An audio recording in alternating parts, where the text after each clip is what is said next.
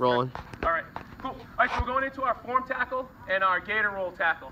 All right, we basically teach two tackles, one high, one low, and they really have the same basic cues. There's some details that make them slightly different, but really what we're looking at for both of these is to go body on body, squeeze, and finish. All right, you got to know what the differences mean for each of those, but we're looking to get body on body, we want to squeeze, and we want to finish. So what these guys are going to start with is a form tackle drill from a fit position. So the first guys are going to go right up into a fit position and just hold it so we can talk about it. All right, the fit position is going to be, we always say my face lower than his face. Okay, we don't want our head part of the tackle, but we want our level lower than him. Okay, when we squeeze here, okay, we have our body on body. We're getting as much of our chest and our shoulders and our body on him as we can to distribute his force. Okay, then we're going to go with double uppercuts, and we're going to squeeze the jersey in the back.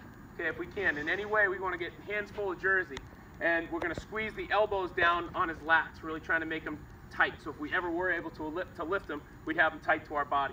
All right, so that's our fit position. You guys can step back for a second.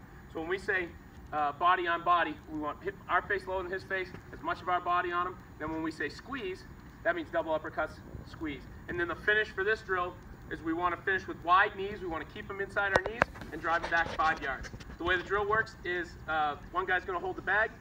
Once he tackles it, they're going to let him go, and the guy that just made the tackle comes back and sets it up. All right, so we'll watch that for about 30 seconds. Set, go. On you guys. These guys will run the drill by themselves. We don't need a whistle. We don't need a go. They'll do it. So start right in your fit. Start in the perfect fit. If you were taking a picture of the perfect fit, perfect squeeze, and then just finish. Good. If we can get vertical forearms with more squeeze on the lats, the better. Good. So both those guys had vertical forearms.